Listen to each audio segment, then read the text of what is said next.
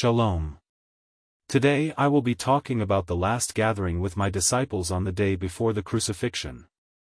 The Last Supper was painted by Leonardo da Vinci according to New Testament descriptions. He convincingly portrayed the reactions of my followers when I revealed Judas' treachery.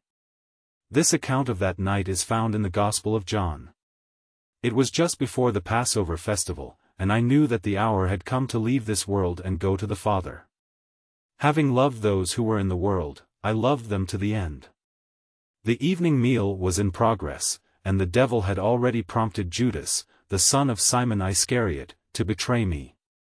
I knew that the Father had put all things under his power and that I had come from God and was returning to God, so I got up from the meal, took off the outer clothing, and wrapped a towel around my waist. After that, I poured water into a basin and began to wash the disciples' feet, drying them with the towel that was wrapped around me.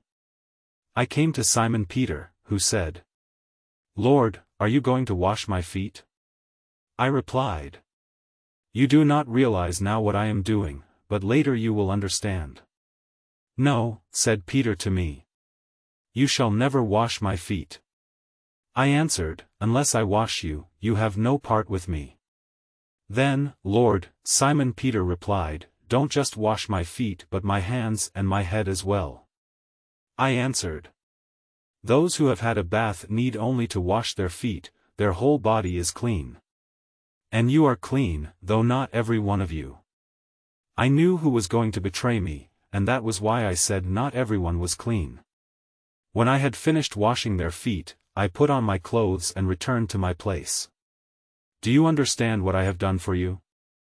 I asked them. "You call me Teacher and Lord, and rightly so, for that is what I am.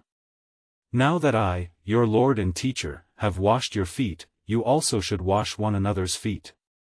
I have set you an example that you should follow, as I have done for you. Very truly, I tell you, no servant is greater than his master, nor is a messenger greater than the one who sent him. Now that you know these things, you will be blessed if you do them. I am not referring to all of you, I know those I have chosen. But this is to fulfill this passage of Scripture, 'He who shared my bread has turned against me.' I am telling you now before it happens, so that when it does happen, you will believe that I am who I am. Very truly, I tell you, whoever accepts anyone I send, accepts me, and whoever accepts me, accepts the one who sent me." After I said this, I was troubled in spirit and testified, "Very truly, I tell you, one of you is going to betray me." My disciples stared at one another, at a loss to know which of them I meant. One of them, the disciple whom I loved, reclined next to me.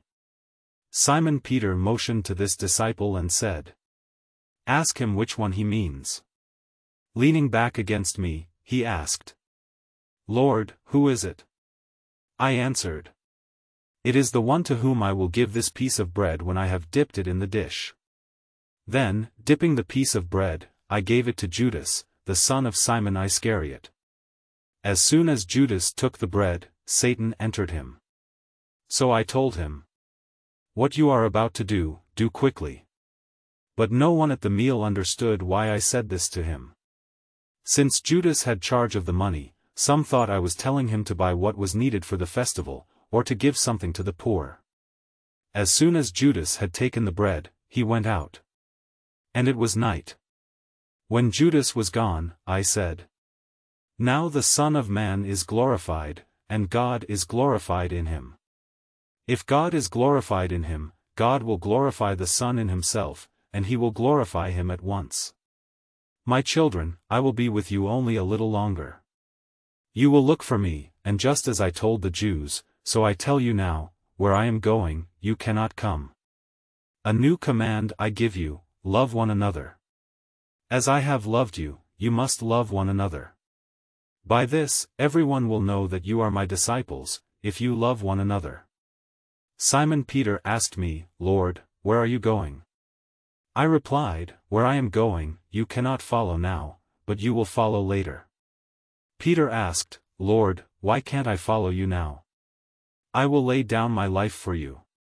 Then I answered, "Will you really lay down your life for me?" "Very truly, I tell you, before the rooster crows, you will disown me 3 times. It is very important to understand and live by the new command in this sermon, if you want to be one of my followers. Without it, I will not know you. Amen.